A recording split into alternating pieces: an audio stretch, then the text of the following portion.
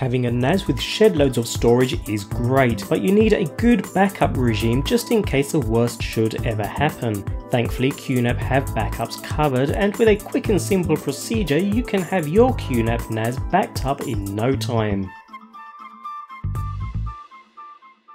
So with the QNAP setup, which we've covered in another video, the next step is to consider the backup regime.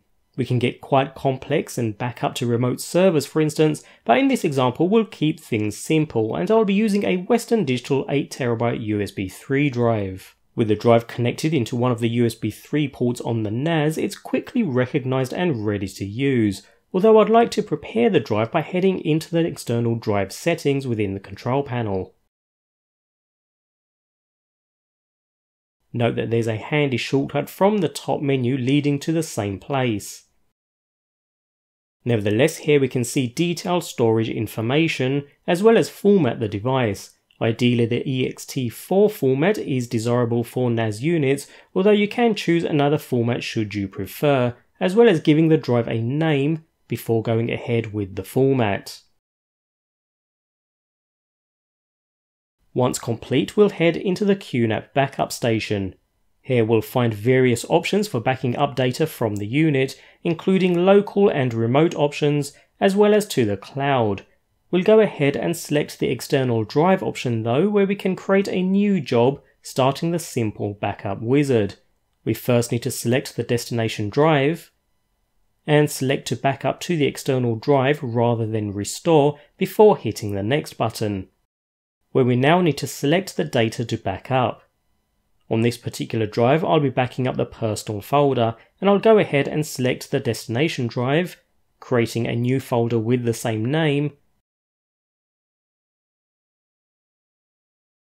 and confirm. Repeat the same steps for any other shared folders to be included in this backup job.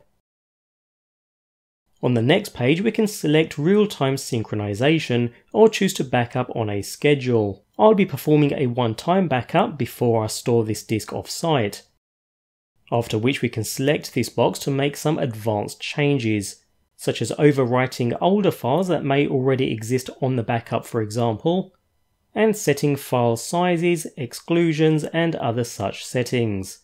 Finally, we can provide the backup job a name, after which we receive a summary page which we can confirm. The job is added to the list, and here we can see the current progress, as well as stop or edit the job if need be. By editing the job we receive all the same options. Note that the job will stay in backup station, very handy for quickly and easily rerunning the same job in future. A wonderfully easy way to create a backup regime for your important data.